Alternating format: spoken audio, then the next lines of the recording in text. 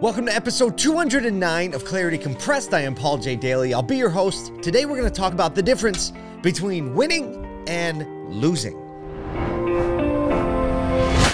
We're making our way through the fog of life, and clarity is understanding where we are on the map. You are here.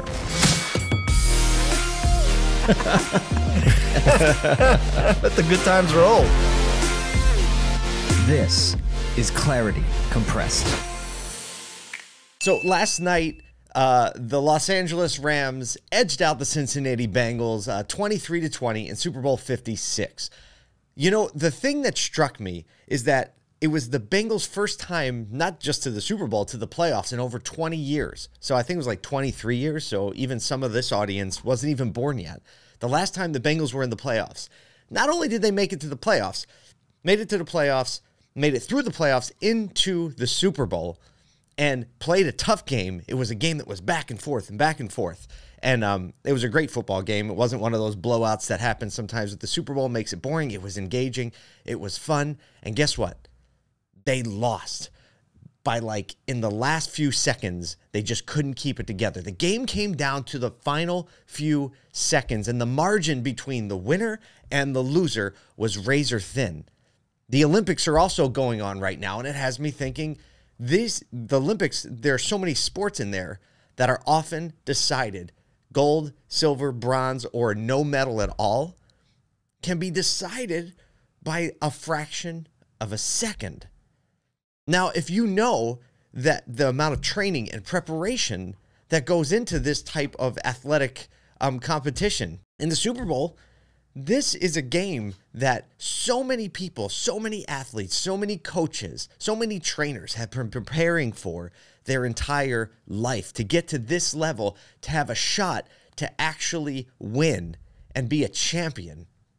And they didn't last night. The Bengals didn't last night. And so many Olympic athletes train day in, day out for years, disciplined diets, waking up at 3 a.m., doing just things that most of us would consider completely ridiculous with their lives because of the dedication to improving and being the best at their sport, only to lose by a fraction of a second. Think even sports like NASCAR, right? You have all these mechanical adjustments, all of these unbelievable attentions to detail that where the margin of error and the margin of victory defeat are determined by this much. So I was thinking, what is the difference between the winners and the losers? What is the difference? Because if it was just judged on the basis of whether or not you won or you lost, people's lives would be destroyed. Sometimes people's lives are destroyed when they lose. But I think that there's something much greater than the winning and the losing for a lot of folks. Also for a lot of us that, you know, our lives and whether you get a deal or don't get a deal or your business fails or your business succeeds, a lot of those are just indicators of the game we are actually playing. You know, last night I had some friends over, and amongst the friends, you know, we had 12 kids between us, right? And all age ranges from 3 months old all the way up to 20 years old, right? We had a pastor, an attorney, a charge nurse, a lead nurse, a doctorate in education, right? My family, my wife and I were entrepreneurs building businesses. So we have all these different, a big variety of missions in life and things we put our hands to and things we put our work to. And all those wins, losses, wins, losses. What's the difference between a win and a loss? It's often like this.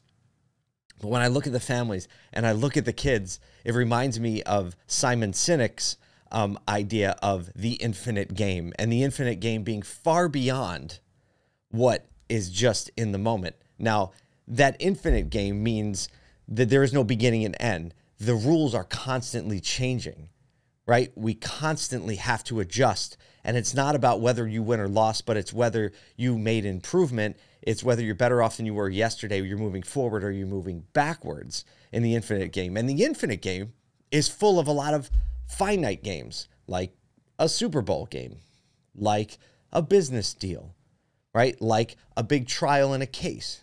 all these finite games that have a defined beginning, middle, and end, that have a defined winner and loser, defined rules that everyone has to play with that stay the same. And so this infinite game that we're playing is actually full a lot of these finite games. And it's important that we don't confuse the two. And that was really what is really kind of pushing my thinking this morning, because for all the athletes in the game last night and the people that were over my house and these Olympic athletes, right, I'm grouping them all together in one group because most of them have the healthy perspective that it is not a finite game. It is an infinite game. Now, what happens when we kind of juxtapose the two? What happens when we think all of life is kind of surrounded in this finite game? Well, that's when you see people kind of go off the deep end, right? That's when you see people who have their identity based on whether or not they won or lost a finite game go downhill and, you know, kind of dip into bad habits and addictive habits and self-loathing and all of these destructive mentalities that will ruin a person. It's because the difference between winning and losing to them was wrapped up in this finite game. Happens to all of us. I'm not pointing the finger, right? A lot of times this couldn't be just a game like a sports game or a business deal. It could be a relationship, right? You see the relationship as the finite game, especially when you're younger, right? It's a finite game. And if you lose that relationship, feel like you lost the whole entire thing. And I hope that, you know, we can broaden our perspective beyond that. I hope that by talking about this, I help you broaden your perspective, that I, even through talking about it, help broaden my own perspective, because the finite games, the ones we think are so important at the time, if we can only have clarity in that moment to realize, yes, it's important. Yes, it's disappointing if we don't win, but that's not the end. That's just another step in the finite game. That's just an opportunity to smooth off the rough edges. That's an opportunity to grow. I heard a quote last week by a speaker many of you may know. His name is Les Brown. And he says, don't say I'm having a bad day. Say I'm having a character building day, right? And framing that up in your mind is really an infinite game mindset. Because the finite games, winning and losing those, give you the opportunity to build the character you want to work into your infinite game. So the same is true, actually. The same is true if you win the finite game, because it's very easy to win the finite game and have that kind of mountaintop experience and feel like I have it down. I have it together. I'm the best in the world. I'm the best. I won the sales deal. I'm the best salesman. I'm the best parent because your kid did something great that you're proud of. But also, if you sit on that, just like as unhealthy as it is, if you sit on the loss and make everything about the loss, if you make everything about the win in the finite game, it's also going to destroy your infinite game. It's going to destroy your ability to get better and to improve and to make sure that you're, you know, doing better on your blind spots and doing better with your perspective. Because you know what happens to people that rest on their laurels? Resting on your laurels means like, I won something and now I'm going to just, you know, kind of bask in that finite game mindset of that win being like everything I need to get through in life, right? Like a one-hit wonder. Most one-hit wonders don't do so well in the end. So I hope that today I can help you broaden your perspective a little bit, give you a little more clarity on what game we're actually playing. Are we playing to win? Are we playing to lose? Or actually we playing for something much greater than that? So I hope that you will go on that journey with me. I hope that you will keep playing the game with me today. I'm so grateful that you did right now. And let's walk forward in clarity together. Let's broaden our perspective and let's play that infinite game together. I'll see you next week.